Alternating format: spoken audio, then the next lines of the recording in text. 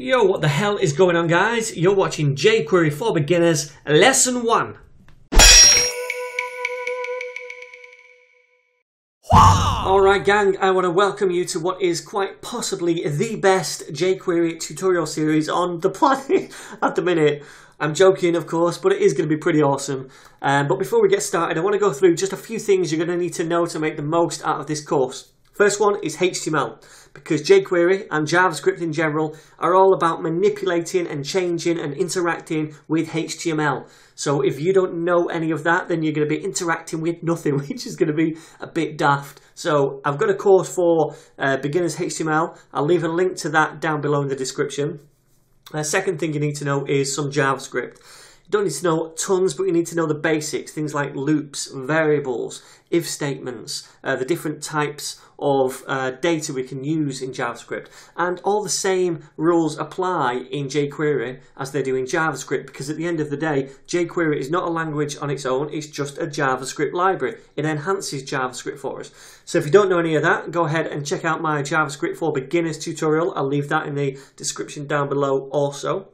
Third thing you need to know is a little bit of CSS, and you don't need to be a wizard, you just need to know a few different selectors, how to target content on a page. And that's because in jQuery, we're going to use these selectors to target the content also, making working with the DOM much easier. Alright, so now we've got that out of the way, I want to go through the syllabus, basically what we're going to be covering in this playlist. Alright, so I thought the word syllabus made me sound too much like a college lecturer, so I went for Ninjabus instead, which I thought sounded quite cool. So the Ninjabus, guys, is this. We're going to be looking, first of all, at what jQuery is and how we use it in our JavaScript files, right? Second thing we're going to do is take a look at the DOM in jQuery and how we use those CSS selectors to target content within your HTML. Then we're going to look at interacting with that content. And by that I mean adding, removing or changing the HTML. After we've done that, we'll take a look at how jQuery handles events, which is a big improvement on vanilla JavaScript, much easier in my opinion.